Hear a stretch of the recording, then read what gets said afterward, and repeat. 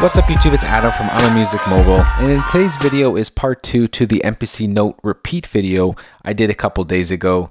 Now there wasn't going to be a part 2, but I figured I'd slide one in there just because a lot of you had similar questions on how to create multiple rates while recording your hi-hat repeats or whatever sound you're repeating. You wanted to switch between rates easily as you are recording, and my answer to all of you was just create another track, because that's how I do it right now. But since I showed you a smart controls in-depth look at the smart controls and logic in my previous video, I figured, hey, let's apply that and create that MPC effect that you are all asking me in the comment section from part 1 of MPC note repeat, or rather now it's part 1 since we're doing a part 2 right now. So with that said, let's get straight into the tutorial. I got my 808 kit up right here, and we're gonna note repeat that hi-hat. So let's go ahead to our MIDI FX section and open up an Arpeggiator. Put that to the side for now, and let's go ahead and open up the smart control feature up here, which will open up our smart controls.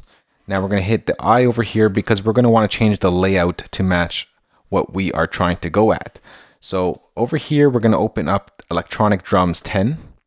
This is a preset from Logic Layout that allows you to have buttons. Now each one of these buttons is going to be a different rate from our arpeggiator, 1/8, 16ths, and 32s, or whatever it may be that you want on yours.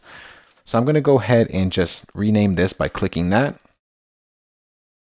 Say rate on that. And I'm going to go ahead and call this 1/8. Ooh, first I got to map it.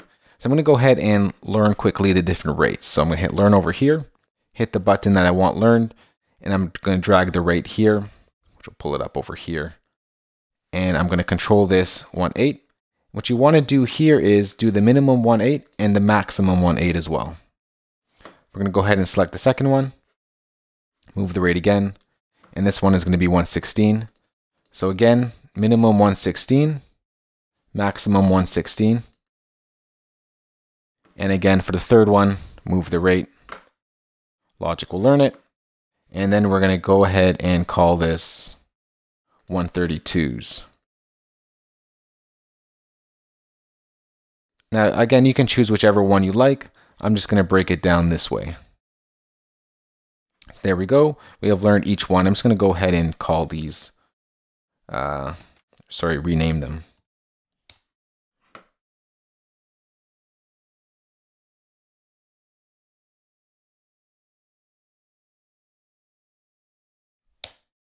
So there it is right there. Now when we go ahead and hit play on our keyboard or controller,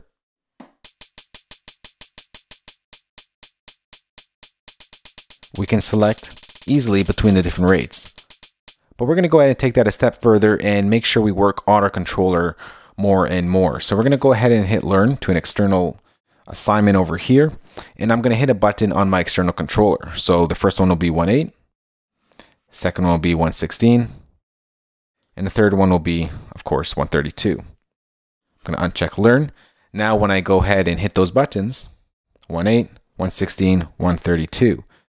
So if I go over to my controller and start playing that hi-hat, 1/8, 1/16, 1/32.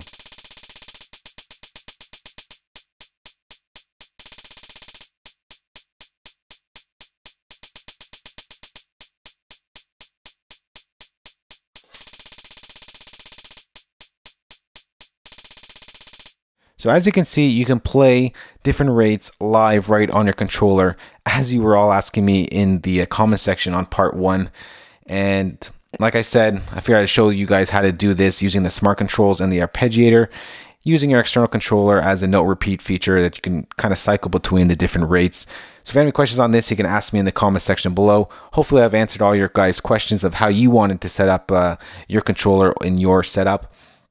And I might be using this feature actually for myself in my recordings. I kind of put this together just now after I saw your questions. I figured, hey, this will probably work out for the better for all of us. So if you have other questions on this, ask me in the comment section below. For more good videos, remember to subscribe. And remember, more good videos are always coming soon. So keep coming back and checking out what's happening here at I'm a Music Mogul. Talk to you guys soon. Later.